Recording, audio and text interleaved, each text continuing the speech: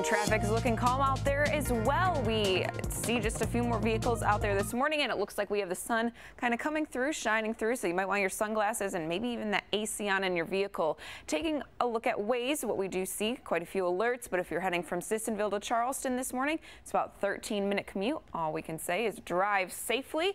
And we will have more traffic coming up in 10 minutes. I want to take a quick second to wish my mom a very happy birthday. She's back in Michigan, and that would take about an 8-hour commute to get there. All right, we'll have more traffic coming up in just a bit. Allison, thank you.